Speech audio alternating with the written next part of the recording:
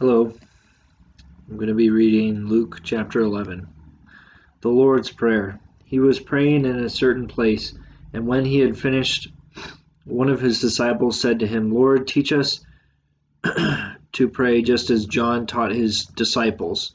He said to them, when you pray, say, Father, hallowed be your name, your kingdom come. Give us each day our daily bread, and forgive us our sins, for we ourselves forgive everyone in debt to us, and do not subject us to the final test. Further teachings on prayer. And he said to them, Suppose one of you has a friend to whom he goes at midnight and says, Friend, lend me 3 loaves of bread, for a friend of mine has arrived at my house from a journey, and I have nothing to offer him. And he says in reply from within, Do not bother me, the door has already been locked, and my children and I are already in bed. I cannot get up to give you anything. I tell you, if he does not get up to give him the loaves because of their friendship, he will get up to give him whatever he needs because of his persistence. The answer to prayer. And I tell you, ask and you will receive, seek and you will find, knock and the door will be opened to you. For everyone who asks receives, and the one who seeks finds, and to the one who knocks the door will be opened. For what father among you would hand his son a snake when he asks for a fish, or hand him a scorpion when he asks for an egg? If you then, who are wicked, know how to give good gifts to your children, how much more will the Father in heaven give the Holy Spirit to those who ask him? Jesus and Beelzebul. He was driving out a demon that was mute, and when the demon had gone out, the mute person spoke, and the crowds were amazed. Some of them said, By the power of Beelzebul, the prince of demons, he drives out demons. Others, to test him, asked him for a sign from heaven. But he knew their thoughts and said to them, Every kingdom divided against itself will be laid waste, and house will fall against house. And if Satan is divided against himself, how will his kingdom stand? For you say that it is by Beelzebul that I drive out demons. If I then drive out demons by Beelzebul, by whom do your own people drive them out? Therefore they will be your judges. But if it is by the finger of God that I drive out demons, then the kingdom of God has come upon you. When a strong man, fully armed, guards his palace, his possessions are safe. But when one stronger than he attacks and overcomes him, he takes away the armor on which he relied, and distributes the spoils. Whoever is not with me is against me, and whoever does not gather with me scatters. The return of the unclean spirit. When the unclean spirit got out of someone, it roams. Oh, let me restart. When an unclean spirit goes out of someone, it roams through arid regions searching for rest, but finding none, it says, I shall return to my home from whence I came. But upon returning, it finds it swept clean and put in order. Then it goes and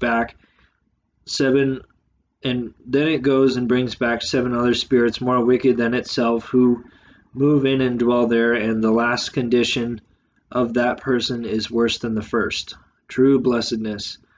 While he was speaking, a woman from the crowd called out and said to him, Blessed is the womb that carries you, and the breast that which you nursed.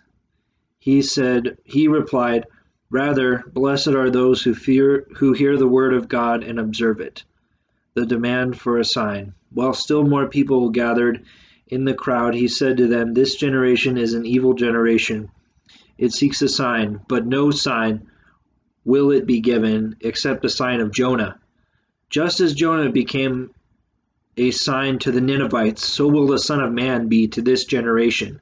At the judgment, the queen of the south will rise with the men of this generation, and she will condemn them, because she came from the ends of the earth to hear the wisdom of Solomon, and there is something greater than Solomon here. At the judgment, the men of Nineveh will arise with this generation and condemn it, because at the preaching of Jonah they repented, and there is something greater than Jonah here. The simile of light. No one who lights a lamp hides it away, or places it under a bushel basket, but on a lampstand so that those who enter might see the light. The lamp of the body is your eye. When your eye is sound, then your whole body is filled with light, but when it is bad, then your body is in darkness. Take care then that the light in you not become darkness. If your whole body is full of light, and no part of it is darkness, then it will be as full of light as a lamp illuminating you with its brightness. Denunciation of the Pharisees and the scholars of the law. After he spoken, a Pharisee invited him to dine at his home.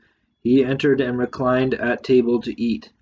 The Pharisee was amazed to see that he did not observe the prescribed washing before the meal. The Lord said to him, "O you Pharisees, although you cleanse the outside of the cup and the dish, inside you are filled with plunder and evil. You fools!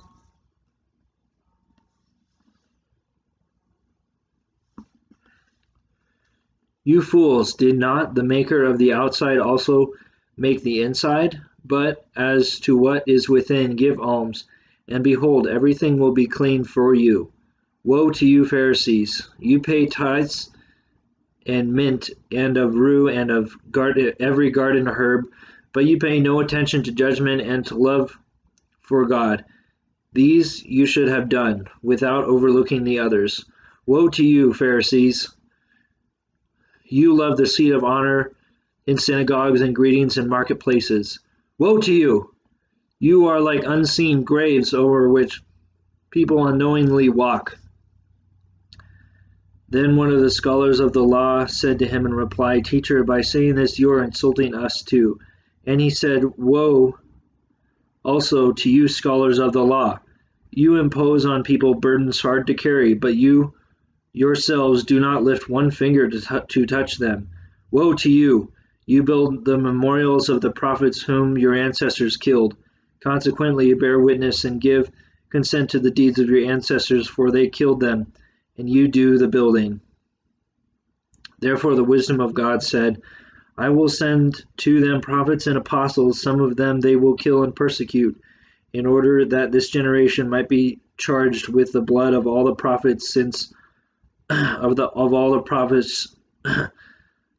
in order that this generation might be charged with the blood of all the prophets shed since the foundation of the world, from the blood of Abel to the blood of Zechariah, who died between the altar and the temple building.